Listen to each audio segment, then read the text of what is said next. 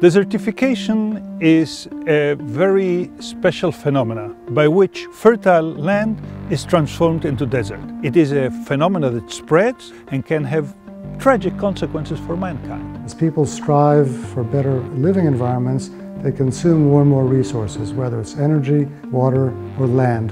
This means that the people will be displaced. Populations on the move create dramatic consequences. We know what has happened to the invasion of Europe. Floods are very common in deserts. We can divert the water into plots that have been prepared beforehand so that the water flows into these plots. It looks like a small lake, and the water then slowly is absorbed by the soil, and thereafter we plant trees. This is the most efficient way of storing water.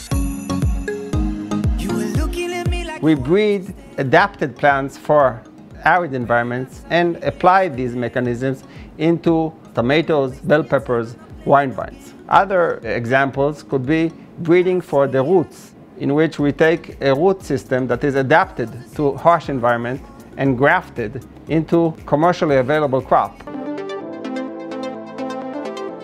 Appropriate use of building materials that cause less damage to the environment, that allow us to conserve energy and require less water, glazing technologies, window design, cooling the buildings passively with a minimum use of fossil fuel resources, and the design of outdoor spaces. And that is what our research concerns.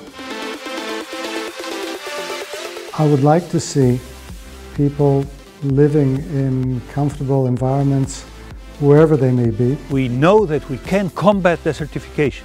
We have the technology. We just have to implement them on a worldwide scale.